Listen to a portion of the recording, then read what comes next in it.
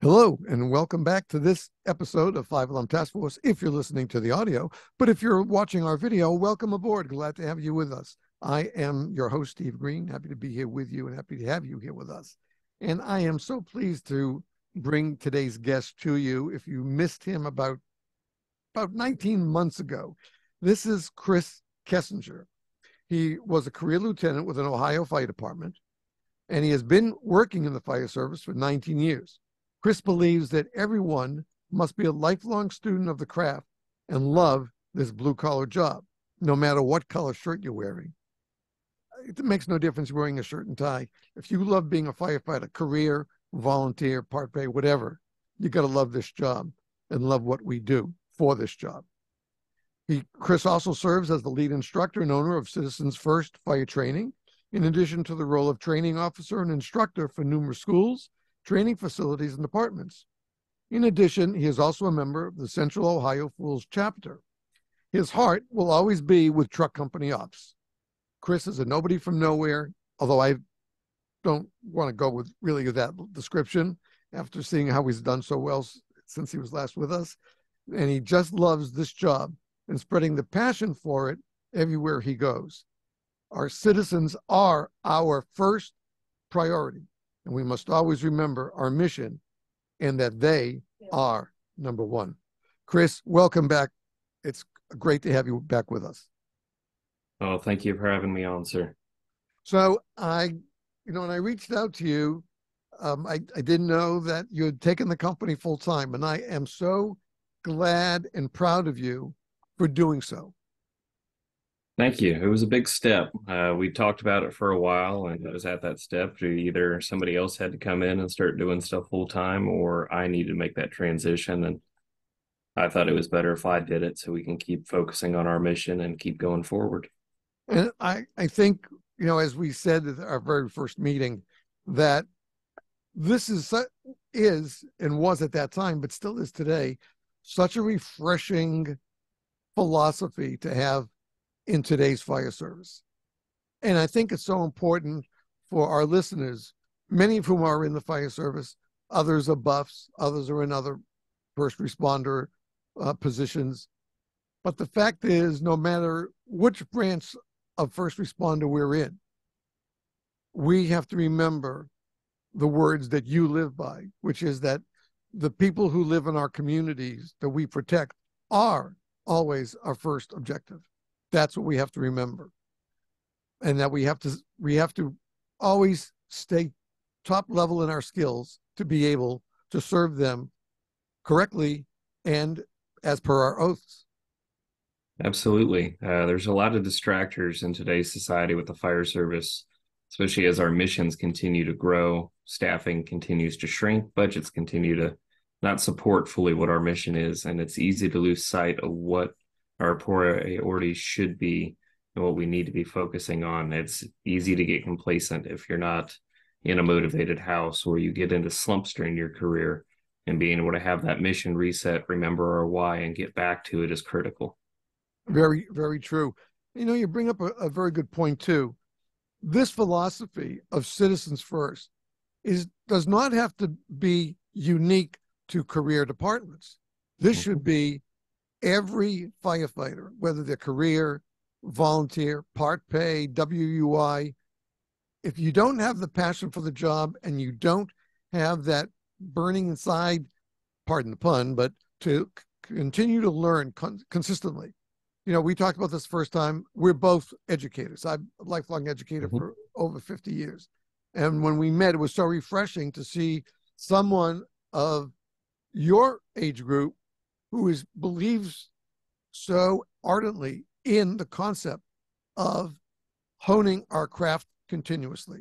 Because if we don't, then we're not serving the people who pay us in our departments or contribute to our departments or depending on us for their very lives and safety. Absolutely. The big thing is the citizens don't care if you're paid combination, volunteer, if you're an EMT, if you're a paramedic, if you're a first responder, level one, level two fire. They don't care. They expect no matter when they call that we show up. They assume that we have the same staffing as big cities, the same budgets, the same training across the board, and they expect us to fix whatever their problem is. So to me, it doesn't matter if your career, your volunteer, or what your status is, time on the job, it's being able to be a professional, continue to train, and be able to execute to save that. The big thing is with volunteer departments, you're typically have a higher potential of responding to your own family. So you can be the difference in whether one of your family members lives or dies.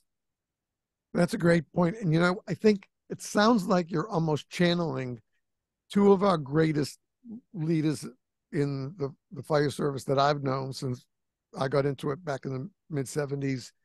And that is the late Chief Bruno and Chief Bobby Halton, because both of those men absolutely believed in the fact of continuous education and training. And for one purpose. And as Chief Bruno, may rest in peace, said, is that our job is to take care of Mrs. Smith on her worst possible day, even if that worst possible day for her is simply, for us, her cat in a tree. Absolutely. They don't call us on good days. It's the worst day of their lives, the worst emergency that they've been through.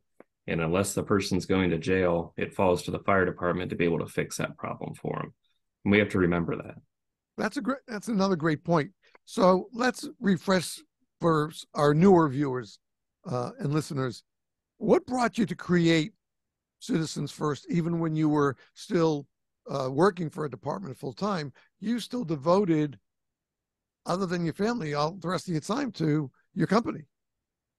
Absolutely.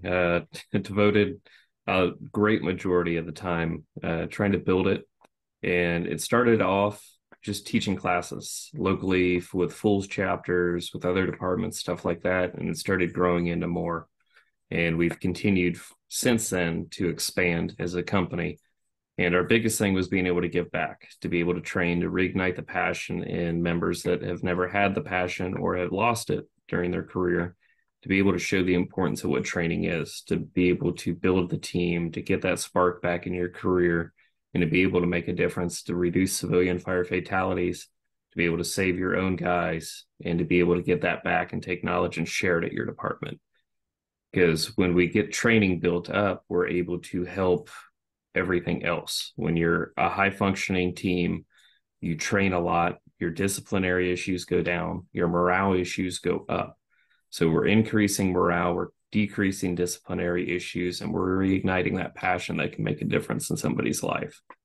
So from the initial concept of the company, we went and we grew. We got like-minded instructors from throughout the country.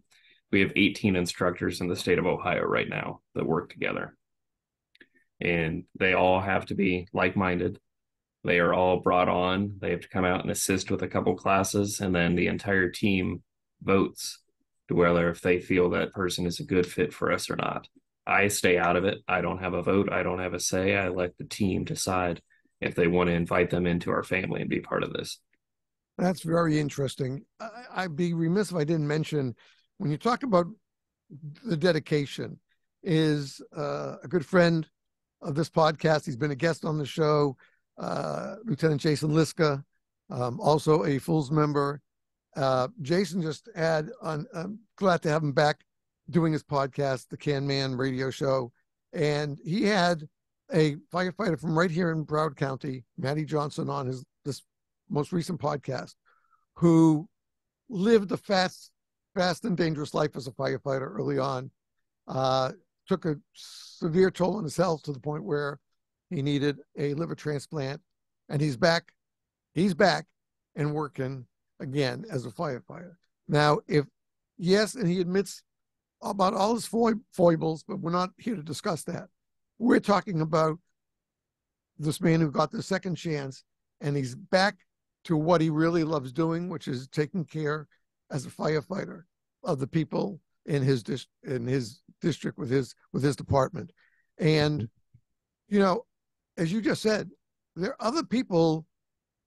They may talk the talk, especially on social media, and we know that social media is like a great ghost town of all these ghosts that say, I'm a firefighter, I'm a paramedic, I'm a police officer, and I do it this way. Until we find out that a lot of them aren't really real. And so that's why it's ghosts. But the fact is that when we have dedication like you show and your team, and just listening to the podcast that Matty was on, talking about his life, how he knew what how he ran a very dangerous lifestyle early on that was part of the world, the firefighting world, and we know it is. Mm-hmm. We all know people. Even though I go back, 50 years, yeah, we had people wild and crazy who were in our department, and we kind of hope they didn't make those calls. Mm-hmm. So I think that this, between the two of you, I think two of the strongest dedications to work that I've heard and seen in a long, long time. We hear a lot of on social media, on podcasts, that there are others just like that way of thinking. And then we have the others who it's just a job to them. Mm-hmm. And I guess probably that's, Ohio has a lot of volunteer departments and mixed departments now, of course, with how it changed so much. It's funny that when I did live in Cincinnati way back when, in that was 76, 77, I didn't even realize at the time where I was living was right around the corner from Ludlow and Sims. Mm-hmm. And there was a guy down there who I didn't get to know then, but I got to know afterwards through Firehouse Magazine, and that was Chief Billy Goldfeder, who has also been a great, I don't know, I've tried to learn as much as I could from the days he was writing every issue of a Firehouse, but also another great leader in the fire service who carries that same message that you do. And that man is that this is a job that you have to be dedicated to. And it can't be, well, I'm interested on Wednesdays and Fridays, but I'm not really interested on Sundays. You can't do that. You're in for a penny, in for a pound. And if you're going to be there and you value who you are and what you're doing for your community, then you need to participate and train like a life depends on it, because I can't give you the actual odds, but let's just say often that's going to be the case. Absolutely. It doesn't matter how long you've been on the job. The decisions we are making on scenes, en route to scenes, in our training, response guidelines, everything like that, lives are on the line. They're depending on us to make the right decisions. And not only will we not be able to always make a difference to be able to save a life, but when we make decisions, we make choices, we have to live with the consequences for that decision the rest of our life. So our decisions have real implications, and can be a very, very long career, to where you can be 2 weeks out from getting your EMT or your paramedic certification, and you're put in a place to make a decision, and your decision may be the difference when that person lives or dies. That call ends within 30 minutes to an hour, but the effects of that call last the rest of your life. And that's the reality that people need to accept, and they need to be willing to invest back into. The only way that you can invest back into is training, getting outside of your department, investing back into your career, so you're ready to make the best decision that you can at that time, so you can live with that decision the rest of your life.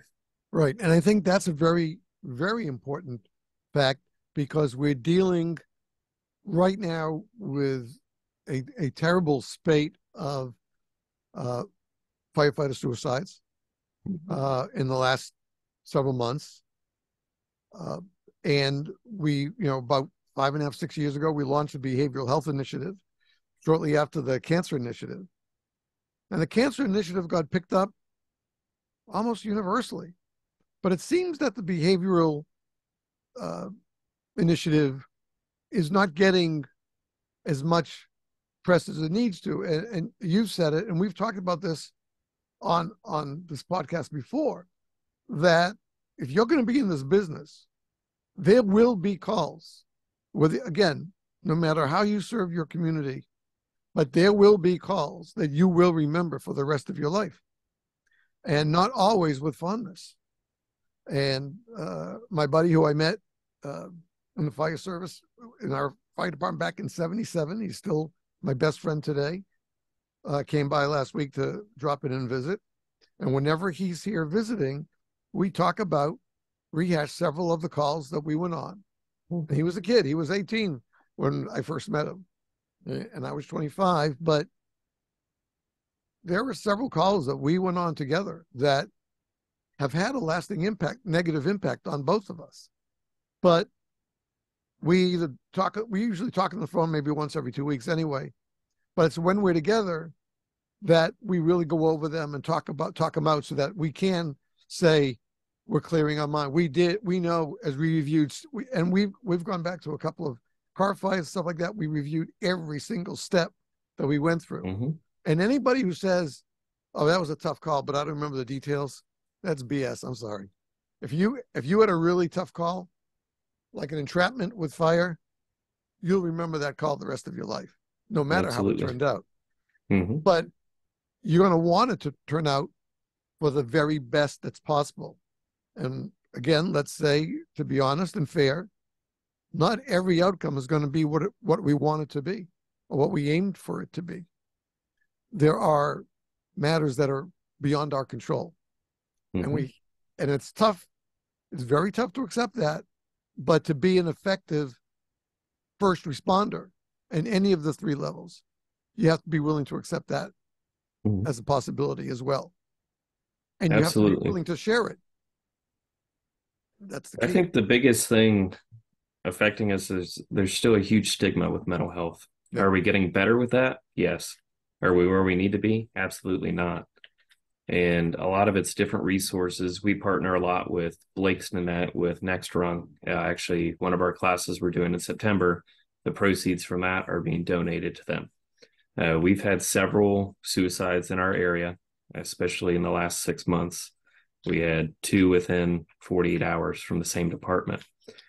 And it all starts with conversations. We have to take the stigma away from mental health issues. We have to be able to start those conversations. We have to be able to have those hard conversations with the people that we work with and with ourselves.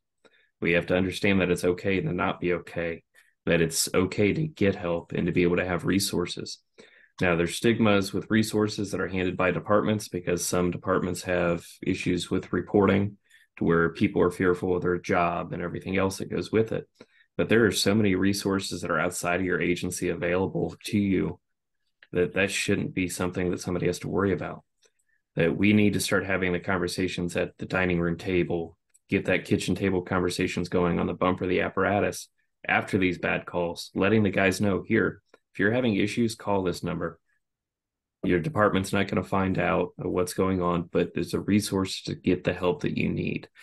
That we understand that trauma is cumulative. This stuff is going to build up over your career, and it will take a toll on you one way or another. Whether it leads to a role of alcohol issues, alcohol dependency, drug dependency, stress, divorces, lashing out while you're at home and everything else. No matter how good that you think that you're bearing this stuff down, it's going to find a way to get out. And you have to be able to recognize that. We have to find healthy ways to be able to deal with this and cope with it so we can reduce these suicides, so we can stop it. Because the job is dangerous enough. We shouldn't have to be scared that we're going to lose a friend while they're sitting at home because they had issues with the thoughts, with depression. We have so many resources available, so many people out there dedicating everything that they are to reduce this, that we need to take the stigma away. We need to make it known that it's okay to have these issues and to get help to fix them. That's an important point. And I think what I'd like to do, I'm going to take a moment right now and let you know, folks, that if you're listening and you do have these questions and you do have these concerns, I'm just going to give you two places that you can reach out to. One is fbha.org, the Firefighter Behavioral Health Alliance, and that's Jeff Dill, a great friend of the podcast, has been on several times. We're looking for another new date to come. He'll join us again. And also, anyone who wears a badge can send a text the word badge to the number 741-741. Now, these are just two that we're able to share with you, but there, as Chris just said, there are many more out there. But as he also mentioned, that you can't be afraid of being afraid. Fear is what brought us to where we are today as humanity. Mm-hmm. But we also know that if we keep that little bit of fear tucked away inside when we're doing it, that, as I was taught way back when, that will help us be a little bit more careful. It's like that little edge that we need. It's there. It's not the forefront of our mind, but just keep it there to remember that you got to be a little bit more careful with this job than you can just doing, a grass fire. Mm-hmm. Some jobs require a little bit more direct attention, direct intervention, getting your hands dirty, getting in there, digging in, a cliff rescue, a bad entrapment, working fire with people still trapped in the house. All of those we know are dangerous, and we have to keep that in mind, but we're still going to go do our jobs because that's what we were trained for. And it's okay to have that little doubt in the back. And that is not a sign that you're losing your bravery and you can't be a firefighter anymore, which I've seen a couple of posts on that you should step away. That's what somebody said to someone who had posted that. I still have some of these things that bother me, some of these calls. Some of them didn't step away. That's the worst thing you could tell that person to do. Mm-hmm. You got to embrace them and say, hey, we're here. We're here to help you. Tell us what you need. We'll find, if we can't do it, we'll find somebody who can help you in your area or your phone. Or on Zoom. And, with now electronic and telehealth and other programs, you don't even have to walk into an office. You can do it from the comfort of your own home, on your couch, at your time, when you're ready to sit and talk about it. And that's the message we need to also share with our brothers and sisters, that you're not alone. Most of us on this job will have calls that either will frighten us a bit or really have a tough impact on us. That's what this job brings. If you didn't know that when you came on board, I'm not sure whose fault that is. It might be a little bit on both sides. But the fact is that being a law enforcement officer, being a firefighter, and even being an EMT paramedic is not without its dangers. And most of us step up when we make the choice, and we tuck it away. I remember going to high-level rescue training, and I was an acrophobic since I was 5 years old. Hated heights, never liked them. By the end of that class, I came down twice from 6 stories off the roof, one as a victim, one as a rescuer. Learned how to rappel. Before we had harnesses, that we made our own harnesses out of the ropes. You might remember those. A little uncomfortable when you cinch them tight, but because where those knots are, but that's what we had in those days. So that's what I learned it on. Today, it's much safer. We have great harnesses, great brakes, safety brakes on these harnesses as well. Not a guarantee, but it's still the job we have to do that we're trying to be on. So how have you found, and then after this, we'll take the break. How have you found people receive your philosophy of citizens first? Honestly, it depends on where you're going. Some areas are extremely welcoming and wanting to bring stuff in.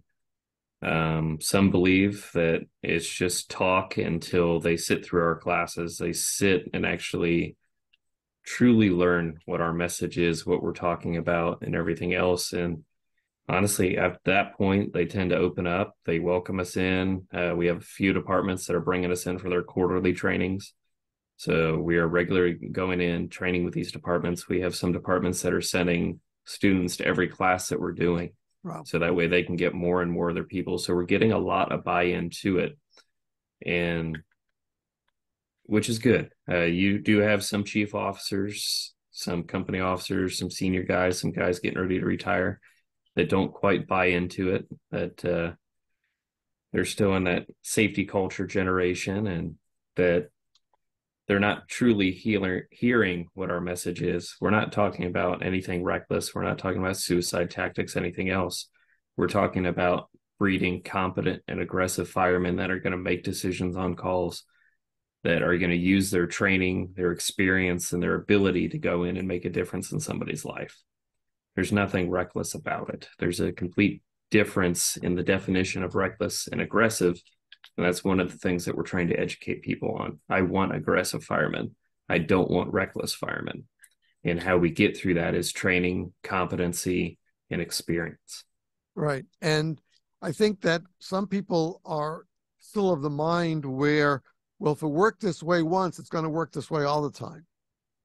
And that just doesn't fly out. I had a wonderful guest on this show, former deputy chief in the town that I grew up. I didn't know him when I was living there. It's now a city outside of Boston. And he's been on the show a couple of times. And a couple of years ago, when there was a lot of banter on social media about aggressive firefighting, or are you just going to let it burn, going back and forth. So I asked Chief Burns, I said, Chief, how would you look at that? How do you find it? He goes, Steve, he says, I have 2 words for you. 3 words. It all depends. He says, I could go on a call 11 o'clock at night at 125 Main Street for a working fire. I get there, first company's in, they report everybody's out of the house, all the animals are out of the house, where the fire is, and as soon as I come in and park and set up my IC, then I'm ready to give them, where they go from there. Mm-hmm. He says, but if 2 nights later, I'm at 129 Main Street, and there's only 2 people out, and they think there are 2 kids still lost in the building and pets in there, and they can't find grandma. He says, I'm going to make a totally different attack on that call than I did the one 48 hours earlier. So he said, Steve, the smart firefighter, the smart incident commander will always know it depends. And he said the same thing, not reckless behavior, but we have to do the right thing at the right time for the right situation. And that's what we do. And I think that you just made that absolutely clear, that the organization and your aim is not to put firefighters in reckless danger. Absolutely, rather, just the opposite. You want them to do their jobs to the best of their ability with as little danger as possible. Yeah, we reduce a lot of the dangers and the unknowns by training, by getting experience, by building that competency level up to be professionals. Whether you're volunteer or career, none of that crap matters. It's what you're putting into the job is what makes you a professional or not. And some people may not be going to fires every week, every day, every shift they work, to where they may get a couple of fires a year, but they still have to fill that gap. And the only way to fill that gap of experience is through realistic training conditions. And that's what we're trying to help with. Right. And that's so important today, because there's so many different things that are burning today. We're talking about a fire situation. And we have different ways of firefighting today than we did when I was a firefighter. We have Class A foam, Class B foam, Class C foam. We still have the new versions of AFFF. Thank goodness, the new versions that are safe for us to use.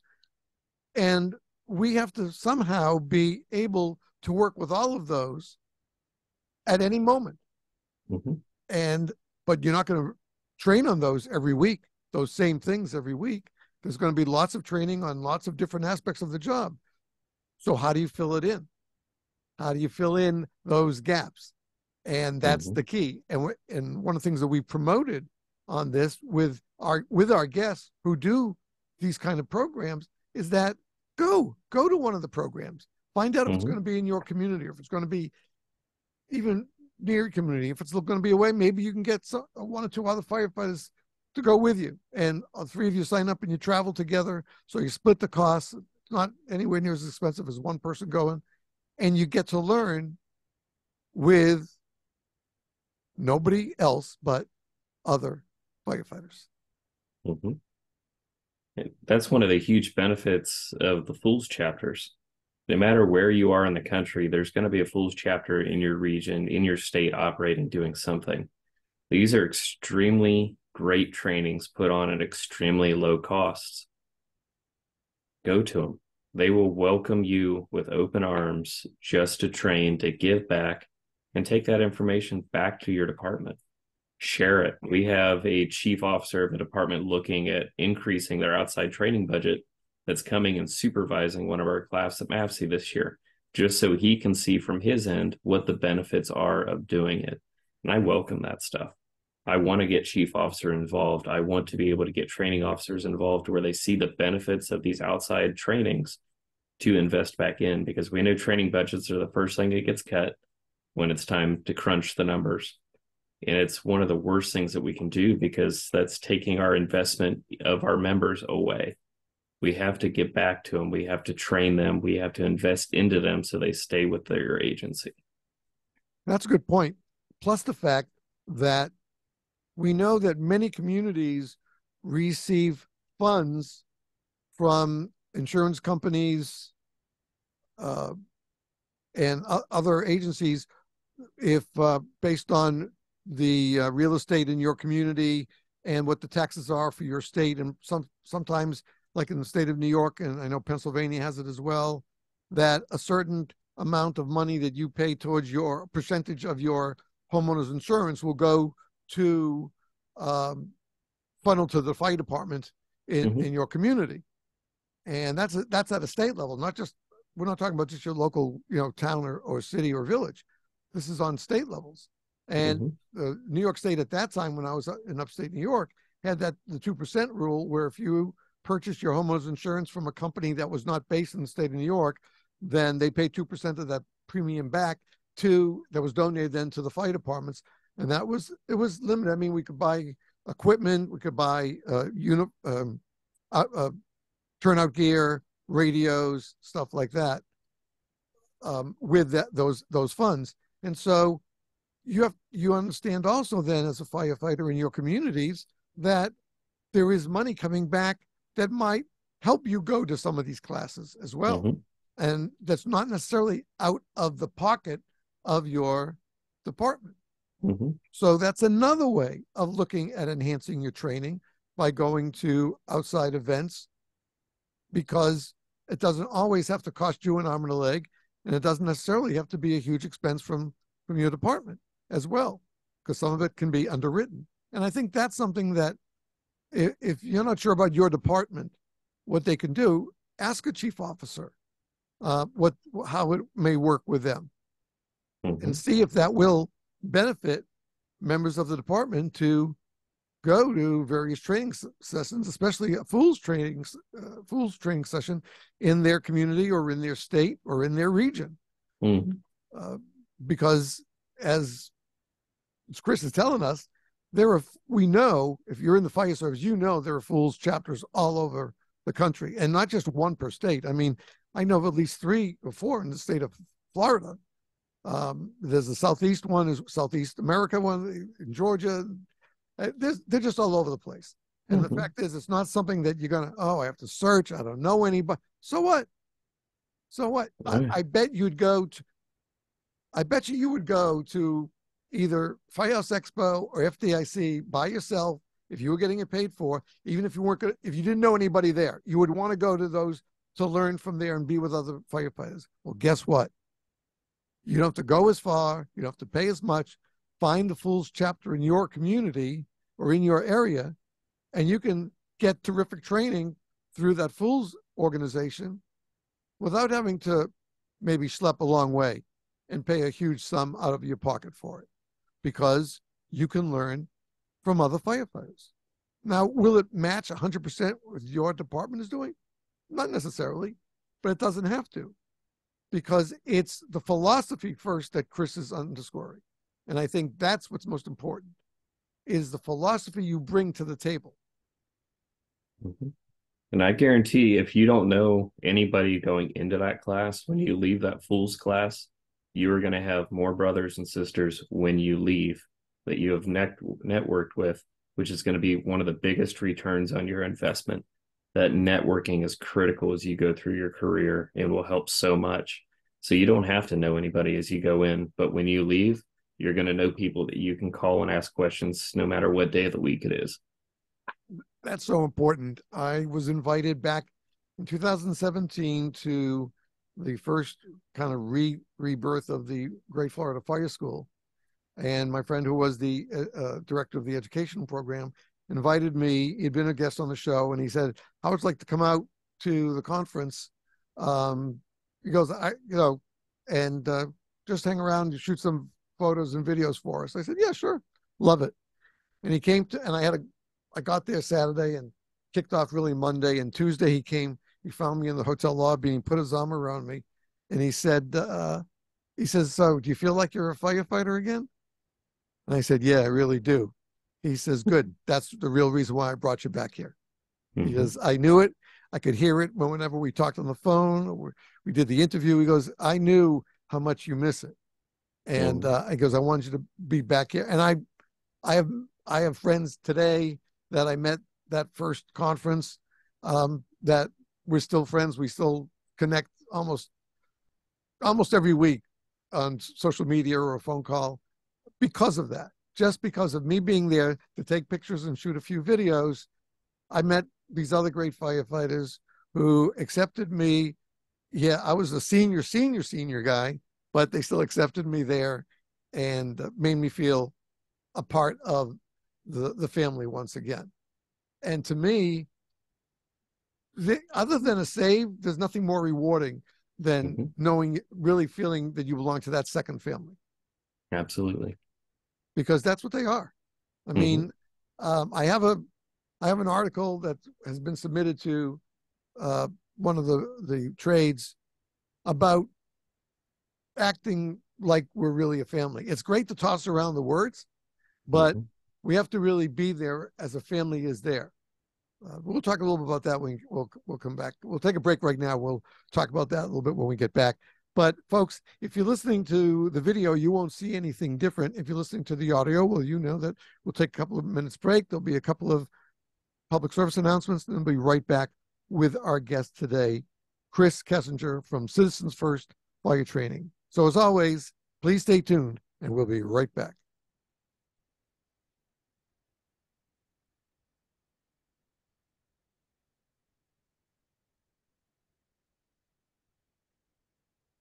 Hello and welcome back to this episode of Five Alarm Task Force. I'm your host, Steve Green. With me is my guest, Chris Kessinger. He is the founder of Citizens First Fire Training. You may say, well, of course, citizens are first. They call us. We don't just go to the house and wait for them to have an emergency. Yes, you're right. We don't wait for them to call. But when they do call, are we as prepared as we really need to be? Are we as prepared as we should be?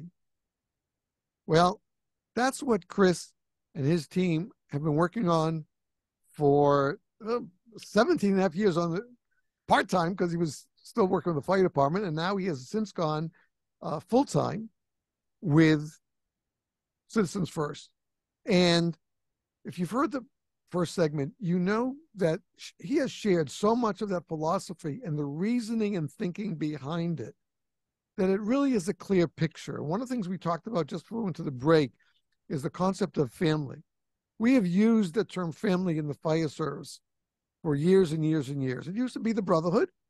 And as more and more women have joined our ranks, then we use a family. We call our brothers and sisters, but we're a family, just like any other family. Do we always get along? No. Do families have arguments and spats? Yes, plenty.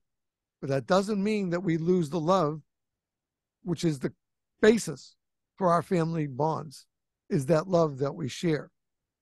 If you're a firefighter, I'm going to go out on a limb and say, for the most part, I think you love this job that we do, whether, again, career, volunteer, makes no difference. We love what we do. But if we're going to use the word family, We must make that word count. You can't just banter it about. And just like you can't just tell somebody, well, I might use the JAWS to get you out. I don't know. Maybe I'll just bring the come along over. We'll do that. No, you're going to choose the action that's going to be most appropriate for the emergency to extricate that patient, get them out as quickly and as safely as you possibly can. You don't wing it. And that's what Citizens First fire training is all about.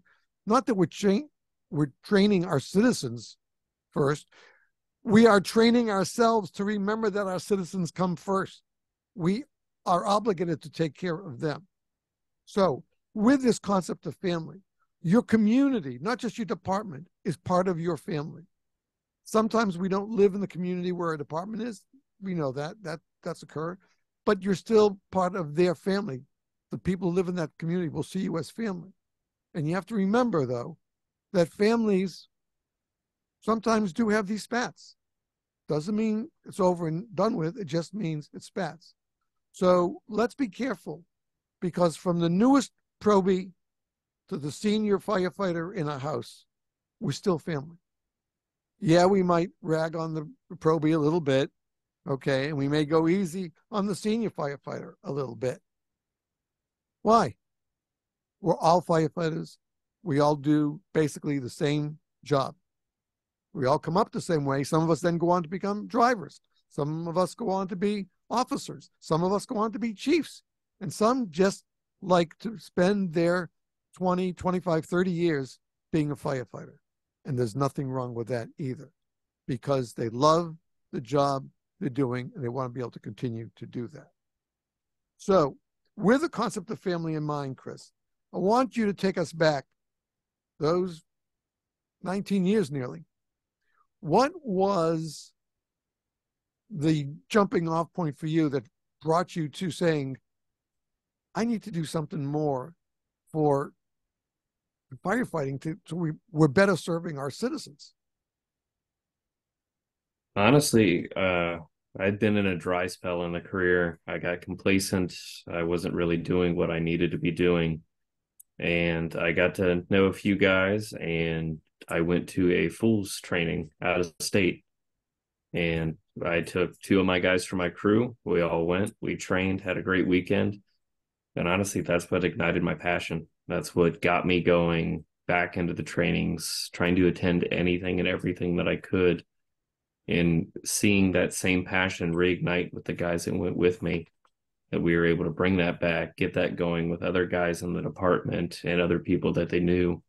It's really motivating. So being able to go to an outside source, see the guys that were there were no egos. It was all just humble firemen wanting to spread the knowledge that they've acquired over their careers, give back and spread that. It was an amazing feeling. So it was career changing for me, and I'm forever thankful for that, being able to go there. And it's put me into a place to where I am now to be able to help and give back as well. But that was the biggest thing, is just taking that first step, going to that outside training with the Fools chapter, and everything else has been written since. Okay, so when the three of you came back from that training session, and I'm sure on the way back, you guys were talking it over. What can we do? That was great. How do we do something here to better prepare ourselves for what our jobs are? Mm-hmm. How, when the three of you got back and you brainstormed on the ride home, how did you bring it to the department and share it with them? And what was their first reaction? Their first reaction's always to shut it down. That was their biggest thing, is you don't need to do that here. That's not how we've always done it. Typical mantras that you get. So being their company officer, we were able to bring everything. We started making changes on our company, on our shift, our day to begin with. And then when other people started working our day, whether it be on overtime, shift trades, everything else, they started seeing what we were doing. We were giving them the why of what we were doing, how it was making us better, how it was making it better for the people we were serving. And we started getting buy-in from there. And then as we started getting buy-in from there, we were able to do a little bit more big systemic changes. That's great. So those of you listening, if you think, Well, my department will never go for that. Don't jump to conclusions. Mm-hmm. Don't jump to conclusions. Your department might be more open to the idea of seeing somebody who has this gung-ho attitude and like the idea and say, okay, if you think it's worthwhile, let's give it a try. You're going to be the one in charge. And that's what Chris and his two pals did. And it paid off. Their department, I take it they still maintain that philosophy. Mm-hmm.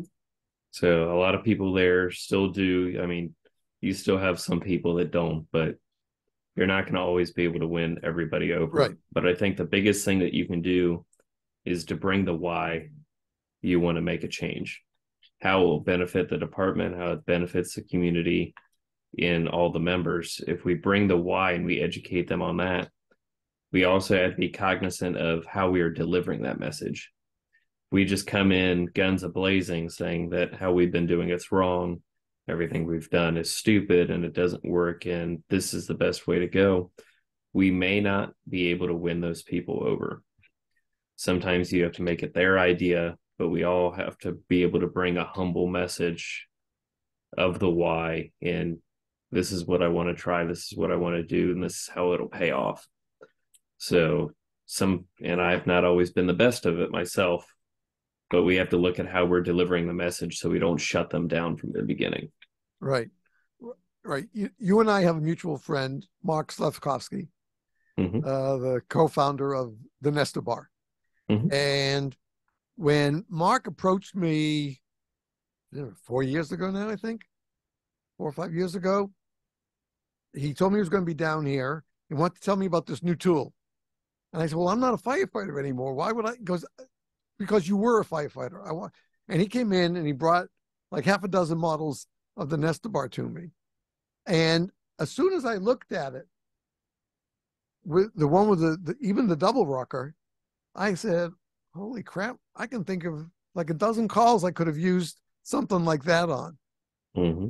And he said, I'm so glad you said that. And I said, why? Any firefighter would say that. He goes, no, that's the problem. They're not saying that. They say, well, we got the Halligan already, and we got a pry bar already. And you're absolutely right. Almost every engine company or truck company has a pry bar and a Halligan on it.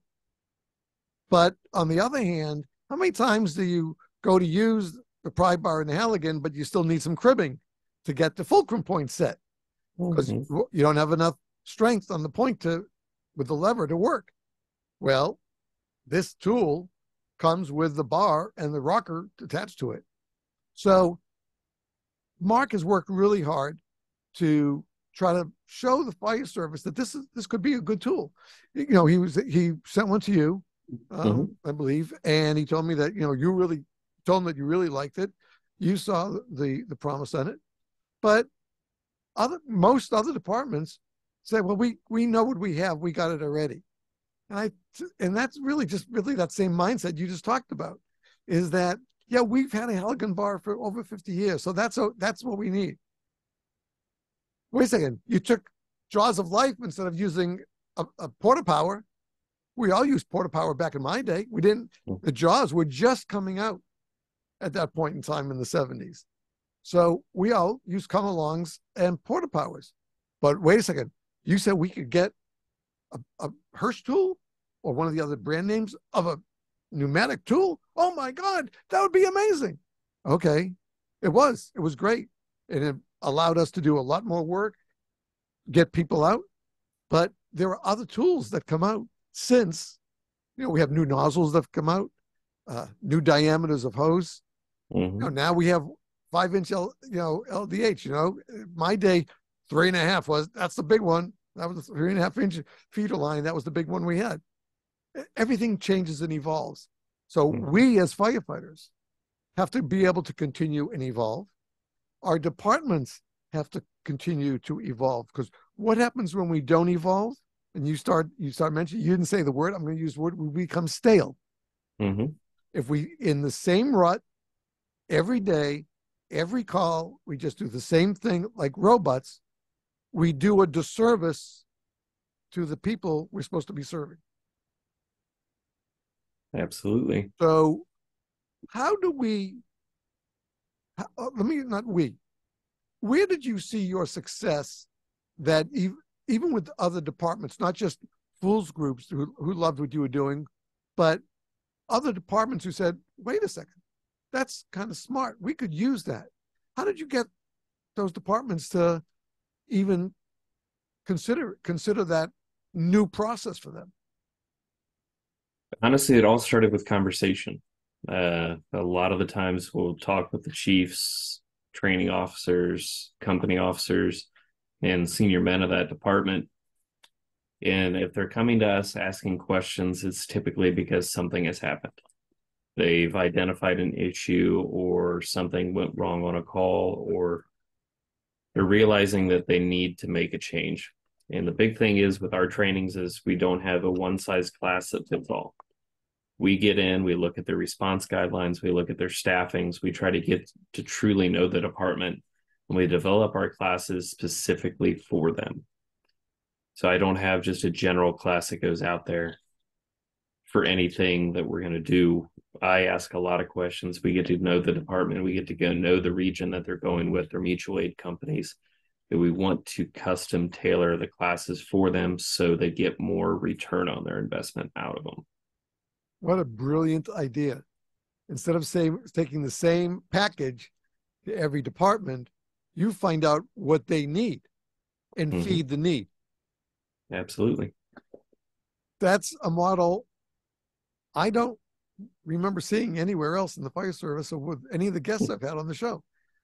Never talked about it that way, that we want to give you what you tell us you need. We're not going to tell you what we need because we're not your department. So tell us, how can we help you? Where are your shortcomings? What do you need bolstering for? And you custom tailor a package to them. That's something we didn't share that first. I'm amazed with that. That's phenomenal. That is thinking outside the box. Yeah, we have ideas, we have recommendations that we make to them as we go through the process, but it's an open conversation from both sides. So we're identifying issues that they may not see, and we're bringing solutions along with that they can actually implement. That's, again, it's very refreshing because it's part of what you said at the very beginning, that you let them reach out to you and then see what they need you for. And then you feed that need.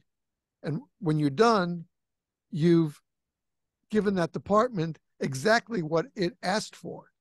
And you didn't try to cover every working structure fire, every car accident, collision. We don't call them accidents anymore because very few are. But you're giving them something tailored just for them. And you might go 3 weeks later to a department 5 miles away, but you're going to be doing a different program based on what they need, not what you just did on the neighboring department. And I think that's something that we really do not see. We see a lot of ads in social media, this meeting, this regional conference and that like that, but they're already packaged. You come around and you say, what do you need? Tell me what you need and we'll make a package for you. That is absolutely unique, I think, in this field. And I really commend you and the team for it, because that is the way that, number one, I think you will entice a department to be interested in working with you. And number two, if those firefighters see that it's their department is trying to help them with a custom package of education, then they'll have a better buy-in for it because, hey, that's what we've been talking about. They're going to bring that in. They're bringing that in for us. That's what we told them we needed. And that's going to be that impetus for them to say, yeah, let's get some other people to go to this with us, come to this program with us. And I think that helps you folks stand out as really excellent tutors. It reminds me really what Andy does. with the FLIRs, Mm-hmm. with the infrared cameras. He customizes lessons based on the cameras that a department is using. And he has access to so many of them, so he can cover that, as opposed to saying, well, no, I'm here to sell you this one. No, he doesn't. He doesn't sell a thing. He just comes in and answers their questions, what they need for their department and their equipment. And I think that if we can get more educators in the fire service, I tell you the truth, fire service, law enforcement, and EMS, who will take that approach to share knowledge, I think there'd be a lot more buy-in in general. Why not? Absolutely. Why would I not want to be part? By saying this is my department, and they asked us to tell them what we wanted, and they're giving it to us. Why would I not buy into that? Absolutely. And it gives them a way to make it actually feasible to implement. Because we can go in and we can do a full advanced tech rescue class, full rope class, everything else. But if they don't have the equipment, the funding, and the capability to implement it, how is that beneficial to them? Right. So if we bring in equipment that they have access to that they can get, or we can assist with grants with them to be able to get that equipment and how to use the equipment that they have to make it the most beneficial for them, it's a win. So we have to be realistic in how we're doing. So we have to be able to give them the means to make what they have or what they can get work for them. That makes so much sense. And it's so refreshing because, well, I just think that with the situation of our fire service today, as you said earlier, most departments are short-staffed. Our friends, Nick Peppert and Sean Duffy, always talk about make do. Make do with what you have, because whether you have full manning on an engine company or a truck company, or you're down to 3 people or even 2, if the fire call comes in, you still have to respond. So you're going to have to make do with what you have. And until somebody else gets there, your first arrival, you're going to have to make do.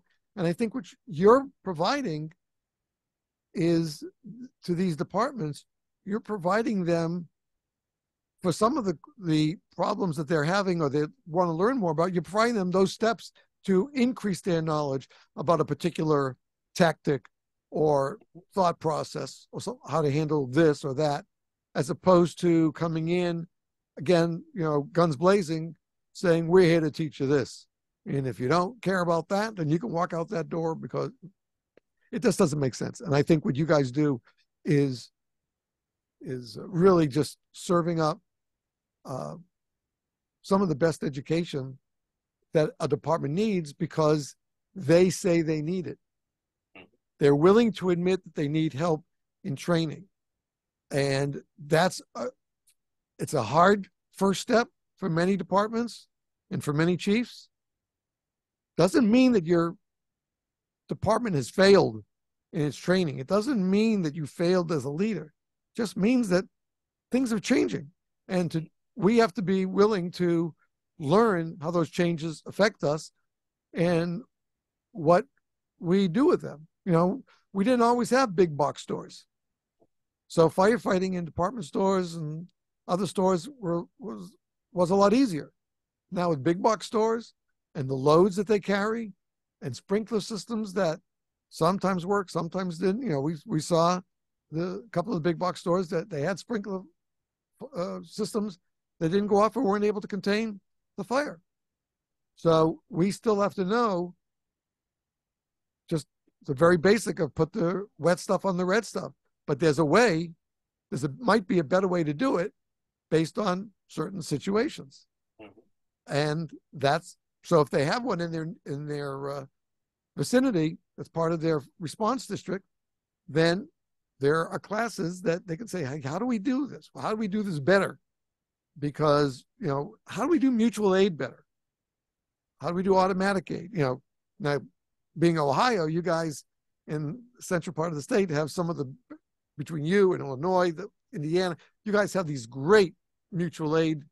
It begins with an M, I think, is the word for it. But the mutual aid systems for these boxes that you guys automatically respond to with each other. And some communities have, Greater Boston does, from Boston out west till about the Newton Wellesley line, I believe, and that's Greater Boston. Both that's west, and then you go north towards the North Shore and south towards the South Shore of Boston, and that's the one I grew up listening to and visiting many times.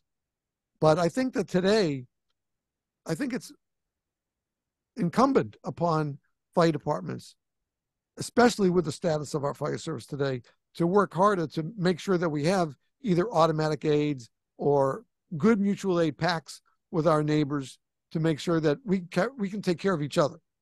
Absolutely. And I think that all starts with the beginning of losing our egos, leaving the ego at the door and realizing that we're much better as a team than we are individually. And if we start getting those mutual aid agreements going, we leave the egos at the door, we're able to be better for the entire region that we're serving. That's a great point. I know that a good number of the chiefs I've been lucky to have some wonderful chiefs on the show over the years. And many of them talk about the idea that, same thing about the egos. He says, egos should play no part in mutual aid or auto aid. The only thing that should have any impact is how are we protecting the people of our community, and what's the best way to protect them. So if we know that on a weekday we may only get 4 or 5 people turning out at 4 o'clock in the afternoon, we need to activate, depending on the type of call, have auto aid come in and be doing it. And they've all talked about that. There is no room for egos when we're talking about the life safety of our communities. Absolutely. Nobody cares when they're calling 911 what the side of your truck says. They just expect the people there to perform, to fix whatever the issue is. And honestly, we are sometimes our biggest blocking of that. It's just getting past all that and being able to accept the fact that, hey, we need your help. You're going to need our help in the future. If we start working together as a team, we start training together, we perform better when working together. Oh, that's so true. I learned that firsthand as a rookie. We had 2 stations. We every month we did 2 trainings. 2 weeks were trainings, and then was our business meeting. And then we also did training sometimes on that 4th week with other departments in our county area, so we could work with them. In those days, our chief was a specialist with AFFF. We had a huge, large finished product petroleum farm right next to the airport. I'm not sure why all these major cities put those right next to the airports, but it seems to be very common. Boston has them, New York has them. But the fact is that when you're in that situation, you really, as you said, you really don't care what it says on the side of the apparatus. You want to make sure you have enough apparatus and enough people to mitigate the problem that you were called for in the first place. And I think that if we can spread that idea, and if you, our faithful listeners and our viewers on a YouTube channel, take this back to your department and share it with your friends, your colleagues, your families, your fire families, share it with them, that you have the ability to, you always have the ability to get better. No one will ever take that away. You have to make the choice that you want to avail yourself of the opportunity, because the opportunities are there. And we're also, by the way, going to include Chris's contact information in the show notes. We'll also put in the show notes the text number I gave you for Behavioral Health Initiative and the link to the Fire Health Behavior Alliance. We'll give you their information as well. But you should feel free to reach out to Chris and the organization to help you with a demo, a training session for your department, and being part of the Fools, one of the Fools chapters up there in Ohio. We got several right down here in South Florida as well. And You can go right up the state, right up the coastline on both sides of the peninsula, and you'll see FOOLS organizations all around the state of Florida. And I love reading the social media posts from those conferences because they're always positive. They're positive about the training they go through, and they're positive about the camaraderie they make on those. And I have no doubt that every time your team goes out, you and your team go out, and when you finish your program, I will bet that almost every single firefighter who is there, no matter their rank, comes to you guys and thanks you for an amazing program, and what, not just the program, but what you did to help that department. Absolutely. And that's one of the biggest things is we want to invest back into the departments.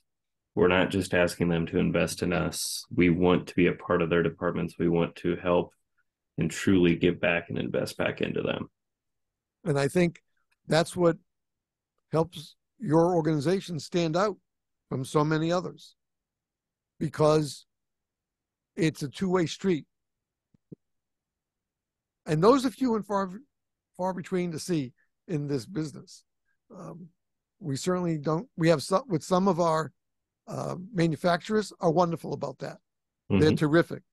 And some of them, well, I guess they didn't care because we still got PFAS in our gear.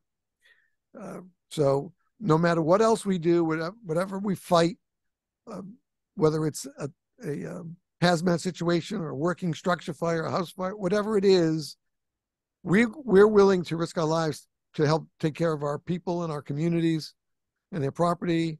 And yet some of the manufacturers don't even care about taking care of the firefighters that they want to respond when they have an incident at their factories. Yeah, that's one of the nice things about the company that we own is we get to select what companies we're affiliated with. And that's one of the biggest things is every company that we work with, that we sell equipment for and everything else, we've invested into beforehand, and we've tested their stuff before we offer it.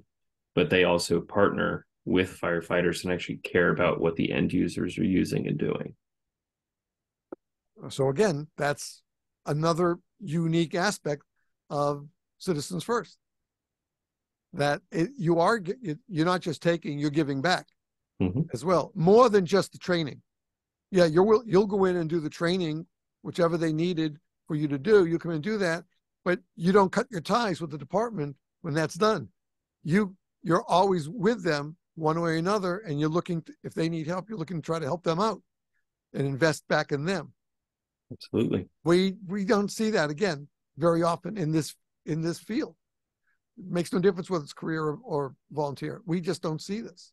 We don't hear about it. There are a few ones that are out there to do that and give back, but those are few and far between. And I think it's refreshing to hear that a group of gnarly, well-seasoned firefighters who love the job they do not only have such a strong positive impact on a department and its community because of what you do for them, but you have the impact because the community or that department knows that you're still invested in them. Even when you walk out the door, you're still there to help them when necessary. Absolutely. And I think that that is once again one of the standout features of you and Citizens First. I can't tell you how inspiring this interview is again, Chris. Even for me, second time around talking with you, and I'm just hoping that each and every one of our listeners and viewers walks away with the right thoughts, the right ideas that this podcast has tried to generate, the information you've so eloquently and yet professionally shared with us about what Citizens First does, why you do it, what you do, and how you do it, and your commitment to your clients. And that is very special.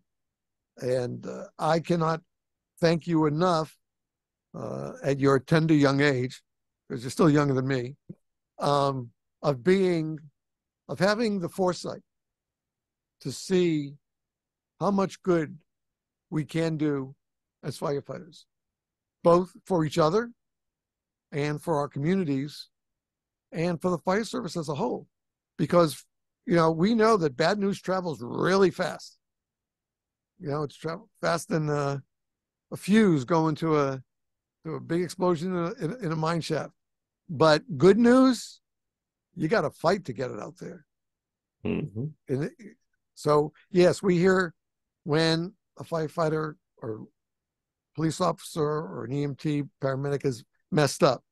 That makes news. That's what sells news, sadly. But every once in a while, there's going to be a good story, an inspiring story, a story that teaches and helps and benefits.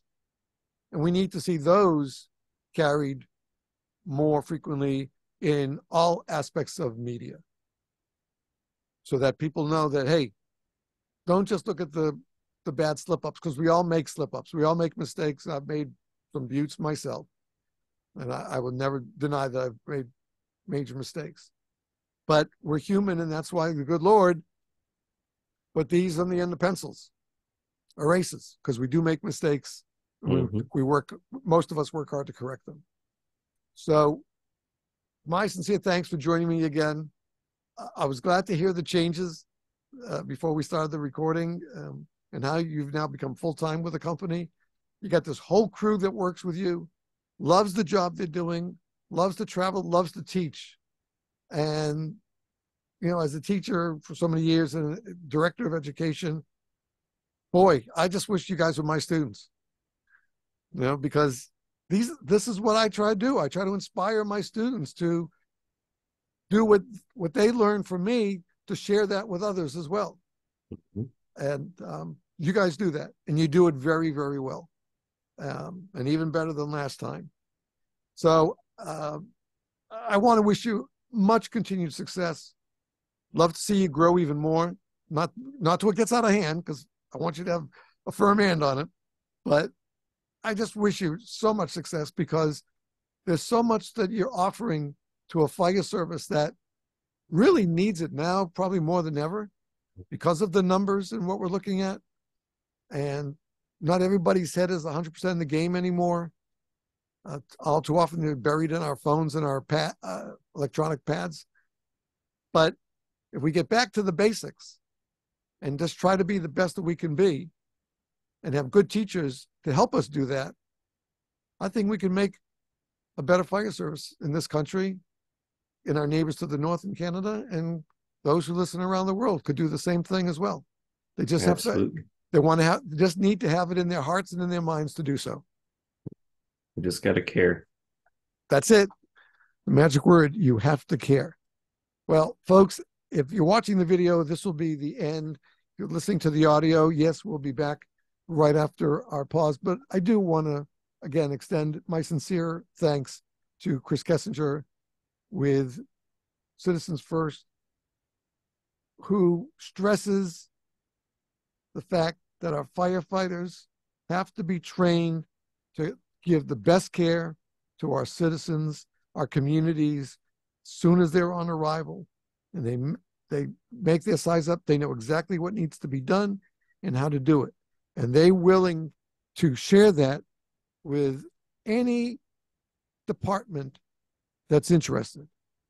And as we said, they will custom tailor the educational part of it to what your needs are. They're not going to barge down your door, walk in, and you have to learn this, this, this, and this, or we're not showing up. No, they sit with you. They want to find out, what do you need? Where's your weaknesses? Where are your strengths? What can we do to help you make it better? And then they'll custom design that program for your department and community. That's hard to come by, folks. So we'll put Chris's contacts in the show notes, and our thanks. I wish them all the best for a very continued successful and healthy and safe career. And we'll be back next week with another episode of 5 Alarm Task Force. Until then, stay safe, stay well, and take care of each other. Bye-bye now.